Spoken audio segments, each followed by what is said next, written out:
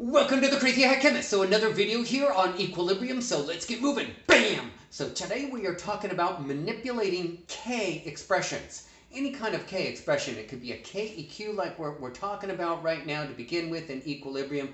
But in the future we're going to be talking about KAs, KBs, KWs, KSPs, KFs. There's a lot of different Ks. So it will apply to any of the K expressions. Therefore, I didn't include the KEQ. But, of course, it includes KEQ. All right, so here we go. We're going to write the equilibrium constant expression for the following reactions.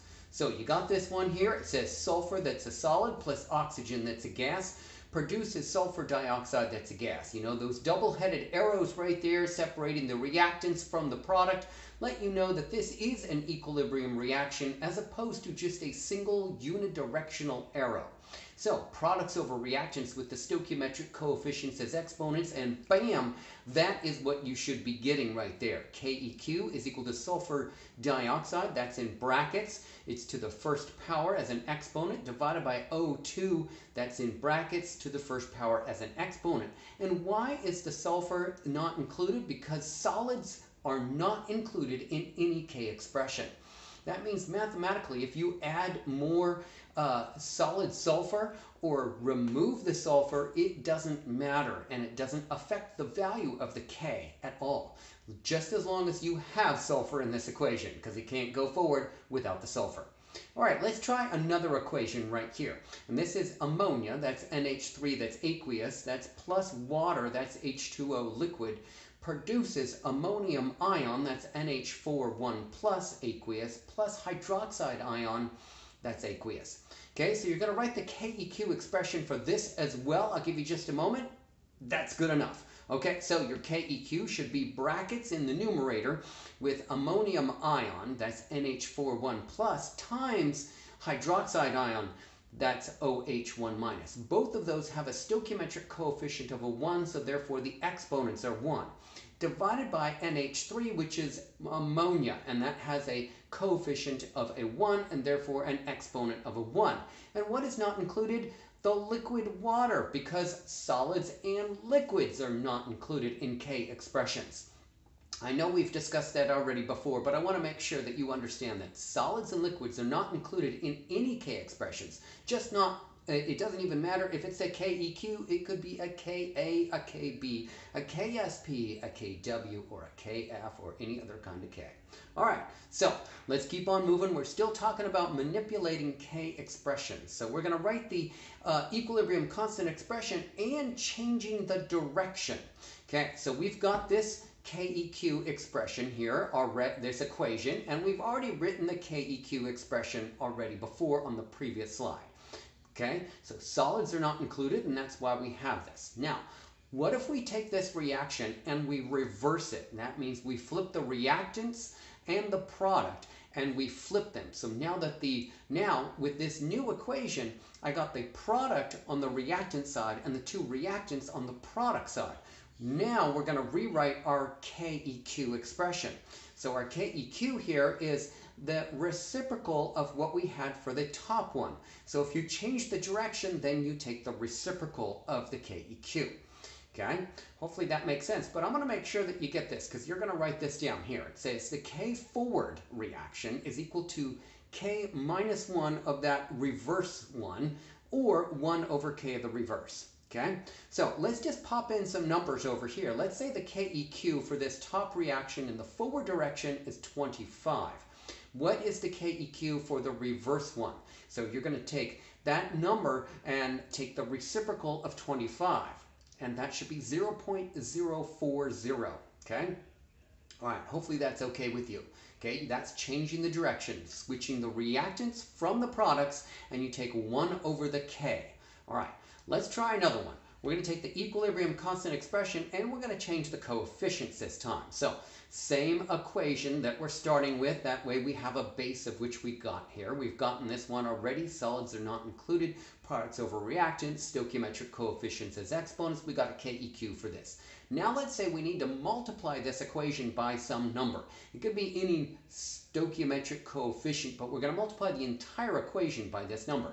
And we're going to multiply this by a 3 in this particular case. It could have been a 2, it could have been a 1/2, it could have been a 9/8, it could have been a 25. It doesn't matter.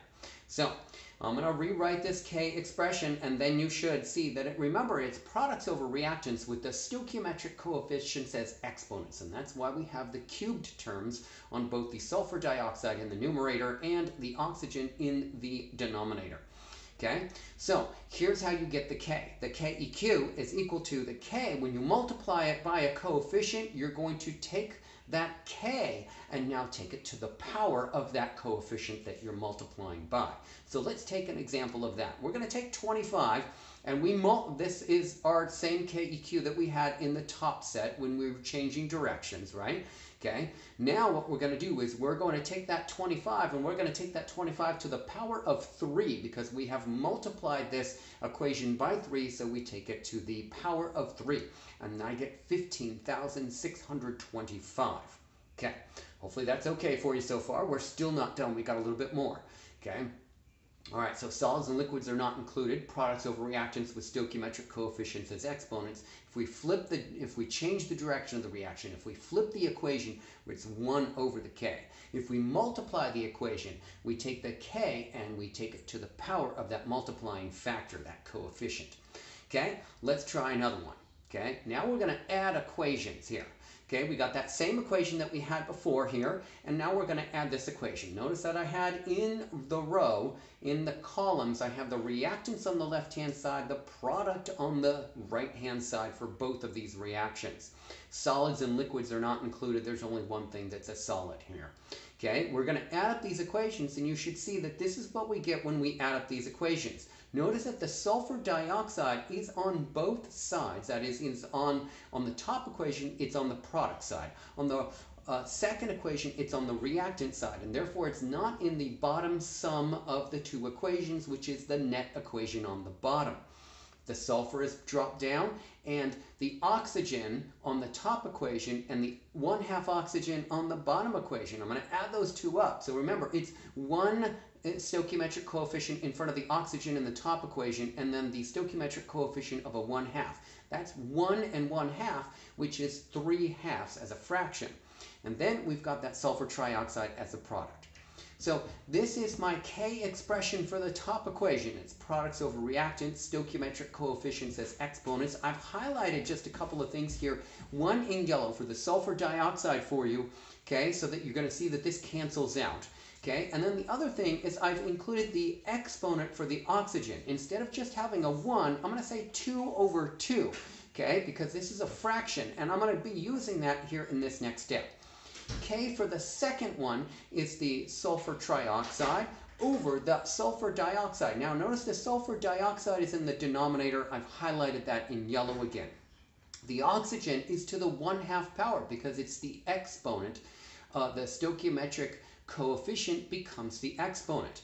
So you should see that the sulfur dioxide in yellow in the numerator in the K1 expression and the sulfur dioxide in yellow in the denominator in the K2 expression, one's in the numerator, one's in the denominator, they are going to cancel each other out. Okay? All right. Hopefully that makes sense for you. And then those oxygens, I've got a 2/2 over a 1/2, and we're going to be adding up these numbers here. So the K net is the following. Okay, I'm going to be adding up the 2 and the 1 numerator terms of the fraction of those exponents of the oxygen. Hopefully you got that. I'm adding the 2 and the 1, that's in the blue aqua color there, in the numerator of both of those. Okay, and that gives me the 3/2. Okay, that corresponds to the 3/2 fractional coefficient in the net equation. Okay, now to get the net K, I'm going to take the K1 times the K2. So when I add up equations, I multiply the K's to get the K net. Okay, so let's see if we can do this. That top equation, the K1 is 25. The bottom equation, K2, is 0.35. Okay, so I'm going to take 25 times 0.35, and that's going to equal 8.75. Okay, so when you sum up equations, you multiply the k's to get the net k of the sum net equation. Okay, hopefully that makes sense for you.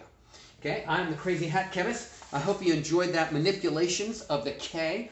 Okay, you need to review that lecture again so that you understand how the process is for all these manipulations of the k value. Give me a thumbs up if you like that video, subscribe to my YouTube channel, and I'm going to see you next time. And don't forget to look at my website and find all the cool stuff on my website. All right, bye for now.